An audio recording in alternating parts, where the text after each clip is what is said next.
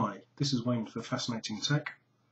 I'm still doing the review of the Garmin Dashcam 20 GPS enabled device. What I've noticed, apart from it being overly sensitive, is a few minutes ago I powered off my car, and at that point the Garmin device should automatically power off as well. But as we can see, it's still saying it's powered on, so potentially by batteries. And the device screen is frozen on part of my journey.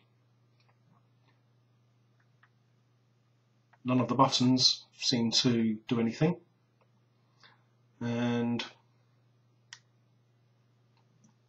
holding down the power button doesn't seem to do anything either. One thing that I thought I'd try and do is connect it up to a USB mass media device using the USB cable.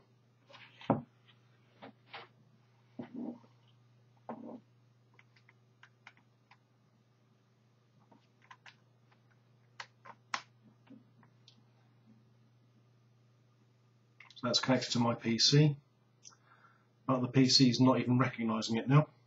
The device is completely locked. So that's not a particularly good thing, unless we can find out a way of unlocking it. But you don't want that happening halfway through a journey. So we'll try and reset it and find out if there's any help on the net somewhere. This is Wayne for Fascinating Tech.